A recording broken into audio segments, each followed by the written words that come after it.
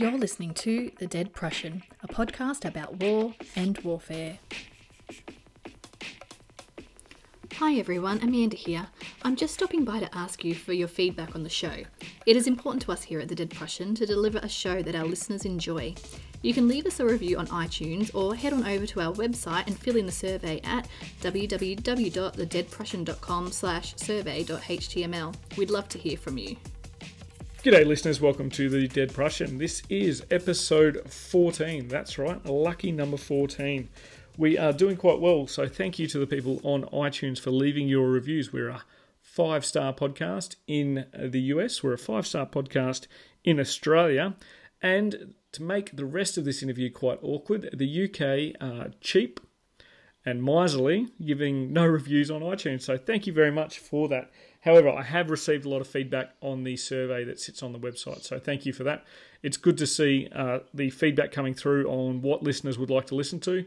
I have got a lot of points about discussing more about Clausewitz, which we will do, but I don't want to over-egg the Clausewitz debate, because really if I get all the points about Clausewitz out straight away, I don't have much of a show after that. So we've got a broad topic here, war and warfare, and that's why we will bounce in and out of talking about Clausewitz's military theory. We'll always, though, seek to understand the definition of war and conduct a philosophical understanding through reason and rationalisation, as Clausewitz did.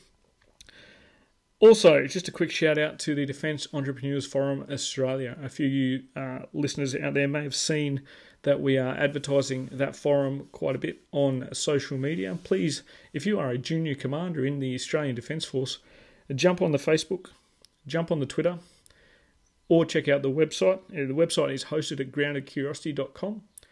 Have a look, enter the contest of ideas, and see if your idea can win at the forum on the 8th and 9th of December.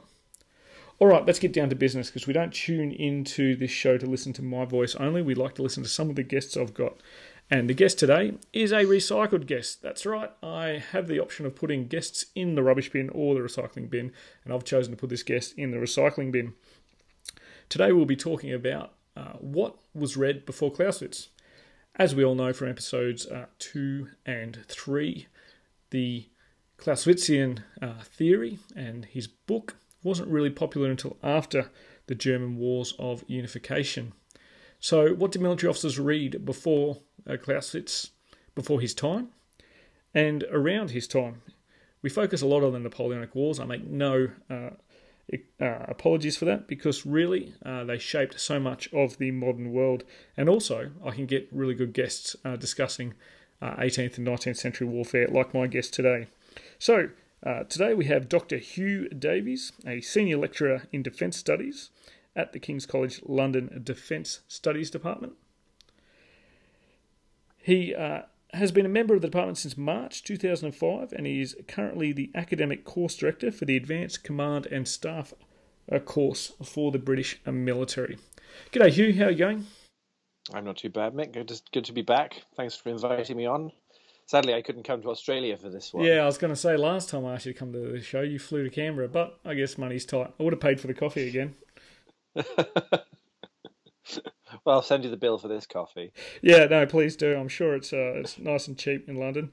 Although I lived in North Queensland for a while, and I'll tell you what, trying to find a coffee bean there can get quite expensive. Thanks for coming on the show today. We're going to talk through an article of yours that I found on the Defence In Depth website. Now, not saying that I was sitting in my study late at night randomly Googling your name and came across an article that's a couple of years old, but it's basically what I did, actually. Well, that's nice to know. What I found interesting was first the title, What Did Officers Read Before Clausewitz? I saw that and I was like, light bulb moment. Yeah, the warfare's been around for a while, so what did some of these influential officers read before that? Some of these masters of war. I know you're a big fan of the Iron Duke himself. Did take him a while to beat Napoleon, just saying. Anyone who hasn't heard our discussion on the Iron Duke and how much I don't know about the Duke of Wellington, please listen to episode 5 and you'll be caught up. My knowledge is only as extent as that actual episode itself. Although I will read Hugh's book once I find a I pirate. can't believe you still haven't read it. Well, it's really hard to find a pirated copy. Of course. The other option is to pay for it. Yeah. And, I'm just a poor podcaster, so I can't really afford to do any actual research or reading. What I did find in this article was, we'll talk about in a minute about, what people actually read, but what I found interesting was the way that you stumbled across this particular topic. Can you just give our listeners a little bit of an idea of how you came to stumble across the topic itself? Well, it started out in 2014. I was looking through the library of Lord Loudon, who had commanded British forces in the 7 Years' War in America between 1755 and 1757. And there are a few well-thumbed copies of military history books, basically. And in those books, you could open up the book and you could see marginalia. He'd made notes on the book. And I thought, well, that's a good idea. What if I looked at other military officers' libraries and see if there was any marginalia in their books, in the books that they owned. So I got on the phone to my old friend, the Duke of Wellington, and that's a bit of a lie. I bumped into him as a seminar in London. That's the current Duke of Wellington for the listeners out there. Yeah, not the dead one. Yeah, because Hugh's not a crazy person. That would be quite weird. So the 10th Duke. I asked if the link is that he's the chairman of King's College, or he's actually just stood down as the chairman of King's College London. Mm-hmm. But back in 2014, he was still in full flow, and I said, I'm doing this research, and I wondered if it would be possible to come down to Stratfield-Say, which is Wellington's estate in Berkshire, mm-hmm. and have a look at Wellington's library. And he said, yes, of course, no problem at all. As you're a member of King's, I have no trouble with that. So just write me a letter and we'll get it organised. So I got in touch with him and then with his archivist, who invited me down to Stratfield-Say. It was actually in September 2014, I think, so quite a while ago now. Mm-hmm. And I had a look around their wonderful library, and so there's the public library, and then one of the bookshelves moves and reveals a secret entrance to Wellington's private study. That is cool.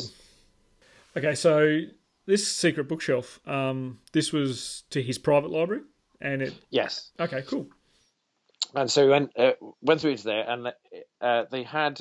They still got the books that Arthur Wellesley took with him to India in 1797 in the trunk that he took them to India in. So we definitely know that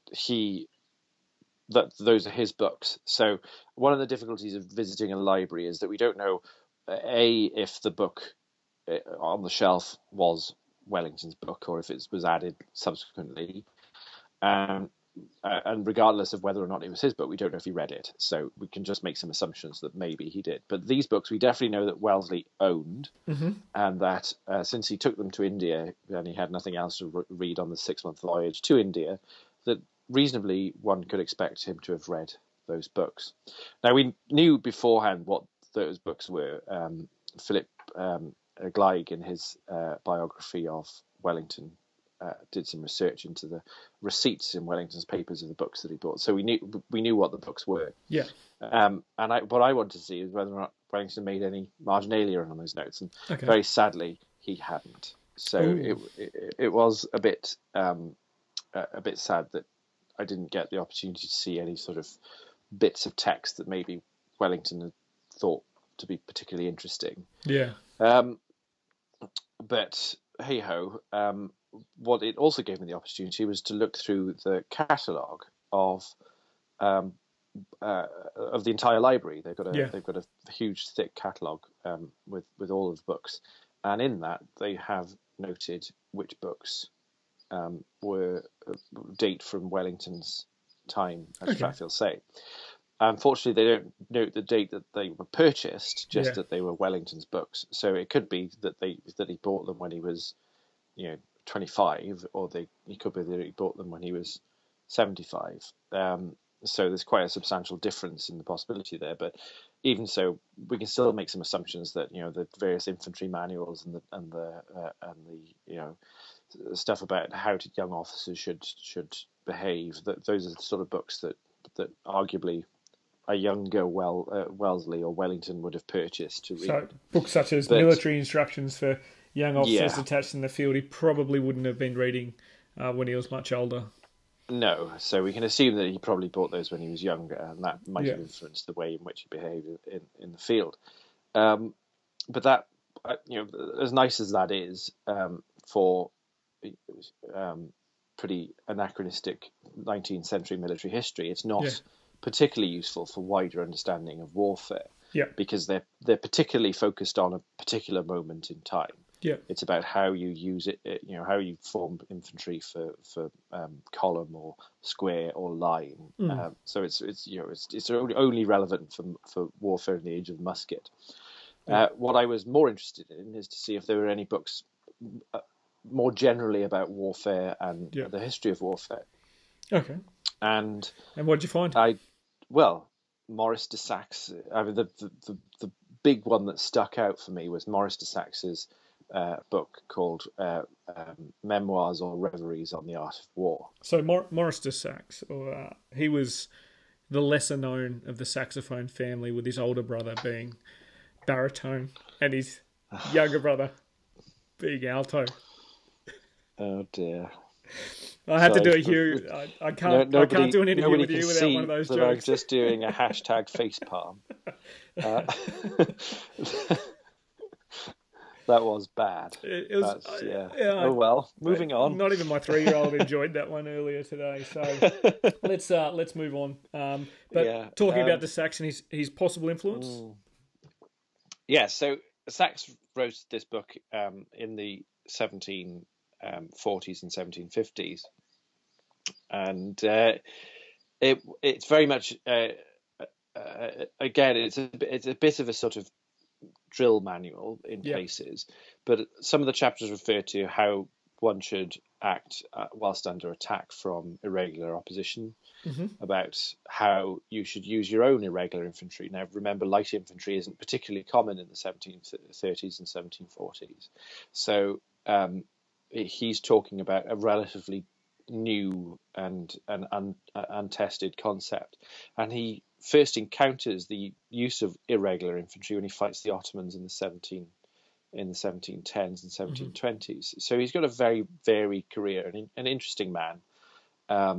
And he becomes very interesting to the British in particular in 1745 when he defeats the British at the Battle of Fontenoy. Yes, Duke of Cumberland?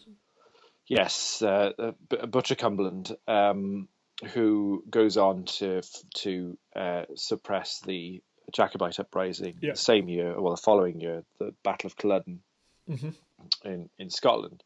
Now, what's interesting about this, we sort of need to take a step back. There's a great book called Books in the British Army by a wonderful American historian called Ira Gruber, and I'd seriously recommend it as just a wonderful piece of research. It's phenomenally well researched, and it sounds like it's going to be incredibly dull, but it's really the first very long opening chapter is really very, very useful for getting to understand what the reading patterns of British officers was like. Okay.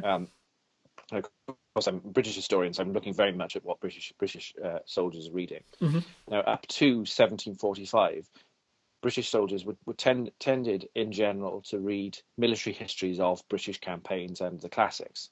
Yeah. So if we're going to sort of take a sort of slightly genderized perspective on this and look at the sort of impact of masculinity on how British officers decided to construct their reading, they were subconsciously comparing themselves, Marlborough in particular, but they are the descendants of Marlborough within the campaign, within the sort of history of the British Army, with the classical heroes like Caesar or Alexander the Great, and then the more general histories like Thucydides, Vegetius, Polybius. Yep. So these are the people that they're reading and subconsciously comparing themselves to. And this all stems from Marlborough's successes in the War of the Spanish Succession, where the Battle of Blenheim and the campaign that led to Blenheim is one of the sort of best examples of British success in the battlefield. And the assumption is that the British Army of the 18th century is as good in 1745 as it is in 1715, and that theory is critically undermined by the sharp failure, the sharp defeat that they encounter at Fontenoy, and so you start to see a step change in the approach of the reading the British officers take. So they move away from the military histories, the sort of self-aggrandizing, look at us, aren't we brilliant, to ones that are reflective of continental strategy, to how the French are fighting, to how the Prussians are fighting. Don't forget, this is the time of the rise of Frederick the Great. So British start to look to their continental allies and opponents for an idea of actually how they should start fighting, not to their own past. And so Maurice de Saxe, as somebody who defeats the British at Fontenoy, becomes the front and center of that movement. They buy up his stuff in French originally, and then when it's translated into English in the 1760s, they buy those up as well. So that's what the British officers, that's the sort of stuff they're reading. And they're also reading stuff by Prussian theorists and following on from Frederick the Great's successes, and also the works of Frederick the Great as well. So you see this movement away from military history to more the sort of theory of warfare. It seems like it's less of a, as you said before, a national self-aggrandizement to more of a critical approach to. Yes, which if anyone remembers my previous conversation with you, and that's just about the defeat breeding innovation. Victory breeding stagnation. It's in that theme. So after 1745 they start reading different stuff. But also in Wellington's library, besides Maurice de Saxe, I didn't quite pick this up, the importance of this initially, but there's another book, A History of the 7 Years' War, very much longer title than that, but A History of the 7 Years' War by a chap called Henry Lloyd. Now, I didn't particularly take any notice of this at the time, but since then it's become increasingly apparent that Lloyd was much more important than Saxe, even in the formulation of British thinking about warfare. And Lloyd is a very interesting character. He's a Welsh soldier of fortune, so another reason to be interested in him from my perspective. I'm Welsh as well. Sorry about that. Sorry, I'm Tasmanian. That's the Wales of Australia. So, but Lloyd always wanted to join the British Army. He's the son of a Welsh vicar who dies. His mother remarries, and his stepfather defrauds him of his inheritance. So he's unable to pay for his commission into the British Army. So instead of doing that, he goes to France. No, he goes to Spain initially, where he sort of begins. He's very well read in military history and the theory of warfare and stuff in the 1730s. This is, and he starts tutoring young Spanish officers and as it turns out, also young Jacobites, in particular the son of Lord John Drummond, who's one of the big Jacobites of the era. And then when the War of the Austrian Succession breaks out, Drummond goes to war on the French side, and Lloyd goes with him as his tutor. And Lloyd is an excellent draftsman, and he takes loads of maps and drawings of the Low Countries. And when Saxe sees these drawings, he realizes how useful they are. And there is some evidence to suggest that Lloyd's mapping of the Low Countries helped Saxe choose the ground on which he fought the Battle of Fontenoy. Okay. So here we've got this really unusual situation where you've got a Welsh soldier fighting on the French side, and he's incorporated into Saxe's staff, and so he fights on the French side. In the Jacobite uprising, he goes to Scotland and fights on the Jacobite side, and after the failure of that, he ends up at the siege of Bergen op Zoom in 1749, I think it is, and is heavily involved in that. So he's got this pretty interesting career, which sees him learning from the foremost military figures of the age versus fighting the British. So an unusual man in that respect. And then the 7 Years' War happens, and he actually is part of the Austrian staff by then, and so he observes stuff from that perspective. Mm-hmm. And then after the 7 Years' War, he writes a history of the 7 Years' War, and this is where it becomes really interesting. So last time I was on here, when I was in Canberra, I was at a conference on the New Directions in the History of War, which was being held by the Australian National University and the University of New South Wales, Canberra, which was a wonderful conference. I really, really enjoyed it. I learned a lot from it. And one of the papers to my I talked about Lloyd at that conference a little bit, but one of the other papers, totally coincidentally, was also about Lloyd. But this was from a print studies, print culture perspective. So this chap, an English literature person, was looking at Lloyd as a figure in terms of English literature and history in the period, and how he impacted on the military.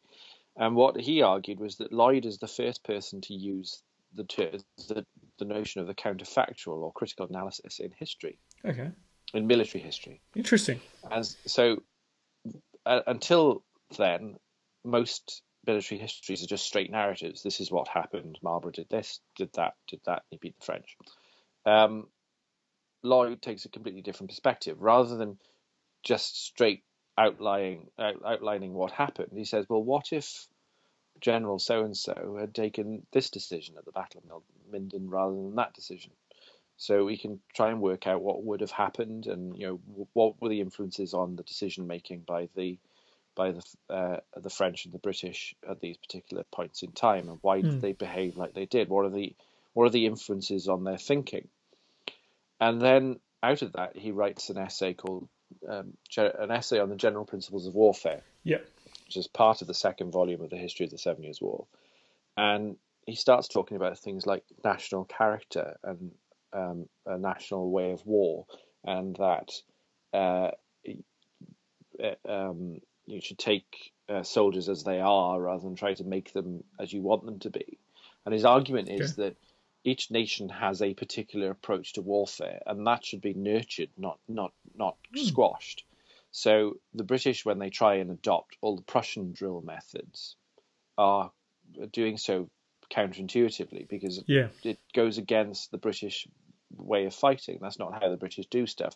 The British are much more prone, for example, to using surprise movements or irregular movements, or indeed, as with forces in America, using and developing light infantry. Yeah, and that doesn't necessarily fit within the Prussian model. So Lloyd has a completely different, he starts to restructure the way in which people think about war, and indeed how they study history. And that's the first point in which this sort of happens. And there's this book on Wellington's list to take to India with him. So it's quite interesting, this notion that perhaps this influenced the way in which Wellesley thought about war and how he approached it, that there's a particular British national character in the way in which he decided to fight in the Peninsula, for example, or at Waterloo. And combine that with Saxe and what Saxe says about how to use irregular infantry or how to plan a campaign against an insurgent. And it's almost a blueprint for what Wellesley does when he's fighting in India. It's really quite fascinating that there's this read across to how Wellesley acts in 1800 against in the campaign against Dundee of Arc. So there's lots of interesting little nuggets there, and piecing them together is quite. So it's interesting because I mean, if you had have put in the, if you had found some marginalia in the books, it would have been easier. But, it would have been wonderful. Instead, you had to look at the books, then look at the general like ship. me, he's very, very fastidious about his maintaining his books as particularly useful. But what's as completely clean of note. But what's quite interesting about Lloyd is that he foreshadows Clausewitz in terms of the national character of war, and that it's almost looking at this notion that war is an unending duel between two forces, and an extension of national policy by other means and stuff like that. So it's sort of starting to sow the seeds of this sort of thinking, and clearly Clausewitz is part of a trend rather than a sudden burst in the in intellectual development. So it's rather than a sudden burst in intellectual development, it's more of a trend in the way in which war is thought about, that sort of starts to develop in the mid 18th century and continues right through Clausewitz's time. And Lloyd, was he well read at the time? As in, not a well read individual, but was he widely read? I think so. I mean, it's difficult to tell. I mean, there's a great book by a guy called Patrick Spielman who's really looked at Lloyd in some depth. He's edited an entire collection of his works. He didn't just write about war. He talked about the history of money and other things as well. A book on the essay of money. So I'm probably going to get to that one first, and then just before tax time, and then well, indeed, and so.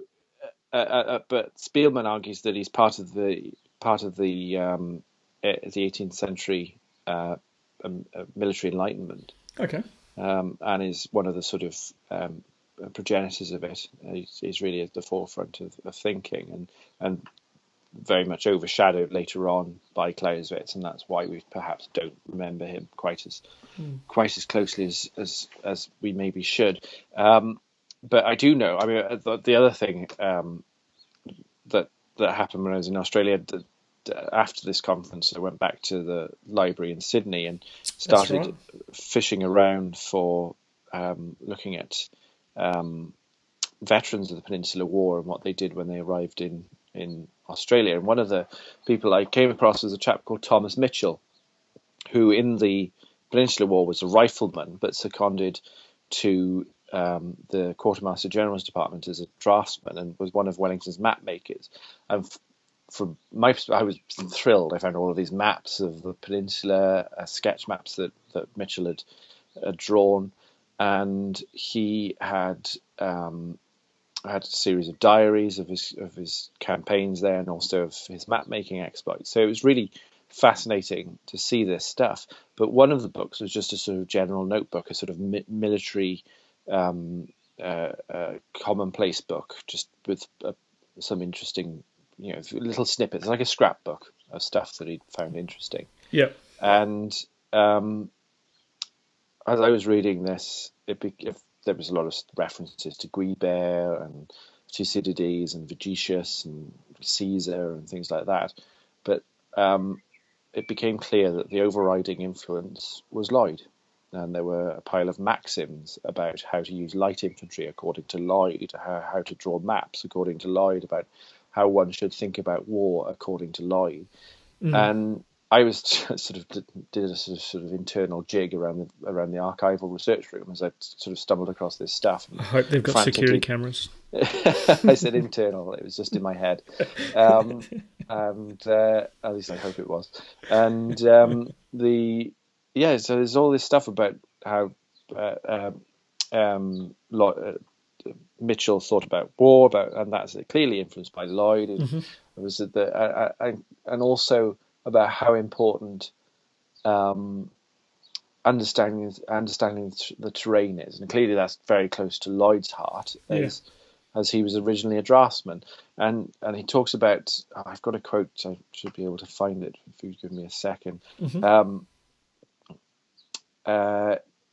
He talks about the terrain being the great book of war, and how military history, modern military historians don't really give enough consideration to that, to how important all of that is. Here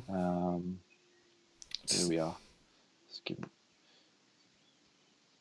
a second to download.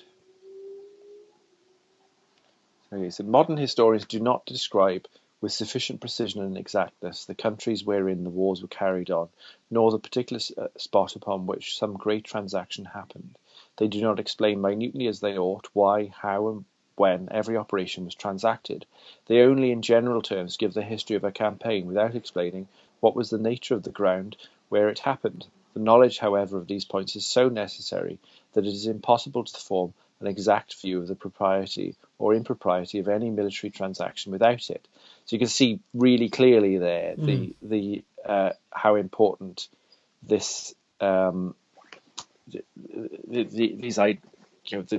terrain is, but also thinking about war more critically. And he goes on to say, rivers, woods, ravines, mountains, etc. Together they form the great book of war, and he who cannot read it must forever be content with the title of a brave soldier and never repair to that of a great general. Now, some of your listeners in Australia might well recognise Mitchell's name, because he was the first surveyor, or not the first surveyor general, but he was the surveyor general of Australia between 1827 and 1855, and he did 4 major explorations of New South Wales, and also was the person who originally mapped out the founding of the second colony in New South Wales, which was Melbourne. Excellent. So Mitchell's statue is in Sydney, so he's not an unimportant figure in Australian history, but it's completely overshadowed in Britain. I mean, no one knows who he is in Britain. No, but it lends weight to his diary as well. You know, if it was just a person who served as a mid-rank soldier or something, then it'd be it's very easy to dismiss his writing. But yes, but he could go. There's a biography waiting to be written about Mitchell for more than one reason. But after the Peninsular War ended, Wellington and Murray commission him to map the Peninsular War battlefields. So for 5 years after the Peninsular War ends, he's touring Spain and Portugal, looking at all of the maps, all of the battlefields that Wellington fought on, and mapping them. And then after that finishes, he comes back to Sandhurst and draws the maps. And then in 1820, Wellington visits Mitchell at Sandhurst. March 1820. I've got the quote here from his diary. It's not very long, but it's amazing. So we don't really have many direct linkages to Wellington's thoughts about the battlefields, because Wellington never wrote about the battlefields. And most of the sort of published stuff from later in Wellington's life, conversations with Wellington by Stanhope and Croker and things like that. Yeah. But they're 40 years out of date in some respects, and they're secondhand recordings that are specifically, I think, noted down for publication. So you have to wonder at the accuracy of them. But this was never published, and clearly it's just in Mitchell's diary for his own benefit. But he said, so Wellington's looking at the maps that Mitchell has drawn. He said, His Grace said Salamanca ground was very correct, and the view very like the town. So Mitchell's also a great sketch artist, so there's a picture of Salamanca. And then when he goes on to say, he thought the Arapiles, which are the two major hills, the major geographical features of the Battle of Salamanca, had been further distant from each other. And so this is really important, because Wellington, during the Battle of Salamanca in 1812, Wellington doesn't take the larger of the two hills. Yeah. And there's always been a question about why didn't Wellington take these hills? Take both hills. He's got the smaller of the two. Why didn't he go for the lesser? And there's been speculation that Wellington thought that it was further away than it really was, because the early morning mist was disguising it. And and he thought maybe it wasn't within artillery range, but in fact it was very much within artillery range, and the French seize it. And here we have confirmation from in a diary recording, I think pretty objectively, Wellington's view that the Arapiles were in fact, he thought they were further from each other. So that's a really useful sort of insight into Wellington's thinking at the Battle of Salamanca. And he goes on to talk about other stuff as well. But anyway, this is way off what we were originally going to talk about. But it shows back to Lloyd. Yes, and it shows how you've got this overarching figure, Henry Lloyd, who is influencing thinking throughout the late 18th and early 19th century, and you've got two people here who have both read him, and and that clearly influences the way in which they think about the terrain and the battlefields. It's very interesting, very well done for a Welshman that seems to have sold his sword to anyone who was paying at the time. Well, indeed, I suspect that's one of the reasons why he never gains as much traction as, say, Clausewitz does, because there's this sort of smell that hangs around him about him being a mercenary. And Clausewitz decided to change sides a bit too, but I guess that was more of a principled decision. And he's always fighting the French. He never fights for the French. But Clausewitz does similar stuff to Lloyd as well in terms of utilising history in the same way. So he does a history of the Waterloo campaign, which suggests alternative options that Wellington could have taken and how it could have been fought in a different way. He's very critical of Wellington. It's published a couple of years ago. Yeah. The major flaw being Clausewitz wasn't at Waterloo. He was at the Battle of Wavre. Yeah. But he does suggest that maybe Wellington could have fought it in a slightly different way, and therefore have been somewhat less, stuck on that ridgeway at Mont Saint John. Well, I guess it didn't turn out too badly for Wellington in the end. It didn't, but it was incredibly costly. I mean, what is it, 40,000 casualties across the all three armies? I mean, that's a Somme level of. It's a pretty big butcher's bill. Yes, it is very much so. Although I would argue that there's not really much else Wellington could have done with the army he had at the time, as you know from our previous discussion. Yeah, so. and the ending of the Napoleonic Wars at the time was probably seen worth the cost, given if there was no decisive outcome at that battle. We don't know how long it would have continued. That's an interesting counterfactual that maybe a 19th century warfare historian could probably write for us. Onto the question that everyone gets, Huw. Now, you've had this question before. I know, and I didn't even think about it until you mentioned it earlier, and I haven't got a clue what to say apart from my old one. I'm not sure I'm going to change my view. Oh, that actually is good, because that gives us a little bit of consistency on the show, and my wonderful sense of humour and award-winning smile is the only other consistencies within the show. Which is unfortunately never on display because you don't do the video. Yeah, well, I do have a face for radio, unfortunately. But as those who listen to episode 5 know, and those who haven't, I'll explain it to you that last time the definition Huw gave us was that war is about people, not stuff, which is quite interesting, especially in this day and age with the rapid development in technology and the way that it influences the practice of warfare and the decisions about how to go to war, and what we have seen in the recent decades on how the revolution in military affairs has, I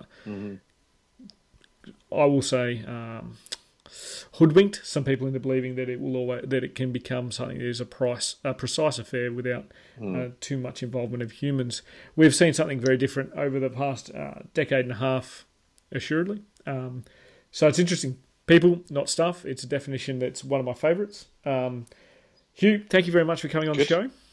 Pleasure, Mick, as always. It's always I'll speak to you. Be back on in another 4 months or so. Yeah, so another 4 months when I take out the recycling again to see how we go. But I'll probably do some reading on Wellington. Probably not your book, because then that gives you a sense of satisfaction. But I'll see how we go. It's always great to have guests on, especially those from across the sea. All right, listeners. Now, I've said it before. I'll say it again. I've got a survey up on the website, and I need you to give me your feedback. I've got a lot of responses already. It's very, very interesting to see how you're doing. The feedback ends in the month of June. I'll take the survey down then. I'll go through all the responses, and that may shape how the second half of this year goes for the Dead Prussian podcast. I'll also encourage anyone in the UK, anyone who's listening to this possibly right now in the UK, who uses iTunes to jump on and give us a review. I don't mind if you give us a 3-star review. I don't mind if you give us a 4-star review. If you give us a 5-star review, that's excellent. If you give us a 1 or 2-star review, that's okay. Just don't add any nasty words in there. If you don't like the show, you don't have to tell me. It's okay. If you do want to tell me, feel free to email me in private so that I can put your comments quickly in the trash. All right, that's the end of the show. So thanks very much, Huw, for coming on. I hope you enjoy the rest of your sunny Saturday afternoon in London. I'm in Oxfordshire, not in London. Oh, well, a country the size of the UK is pretty much all the same place, isn't it? Oh, no, it's beautiful here. The Thames is much narrower here. and less rubbish filled, I'm sure. Yes. Yes. And that was not an insult to all those Londoners that like to walk by the Thames. I'm here in a bleak Canberra where it has been raining all day, so don't think I'm too smug about the normal Australian weather. All right, thanks you, and I'll see you in 4 months. Cheers. All right, listeners, before I go, I've only got to tell you one thing. Until next time, grab a book and crack on. Join the conversation with us on Twitter at Dead Prussian Pod, on Facebook at the Dead Prussian page, or on our website www.thedeadprussian.com.